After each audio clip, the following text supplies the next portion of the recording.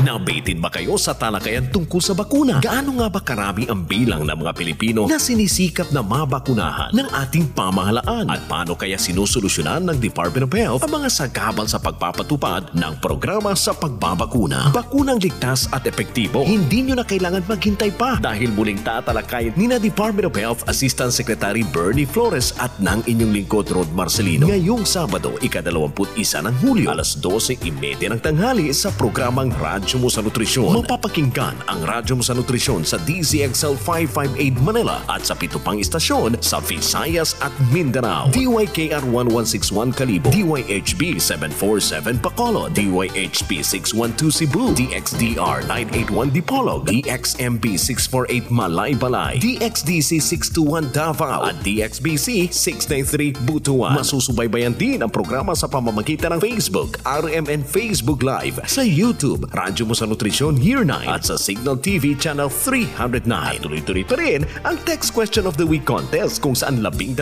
ang maaaring manalo ng 200 pesos na cellphone load. Bakunang ligtas at epektibo Part 2 sa Radyo Mo Sa Nutrisyon Year 9.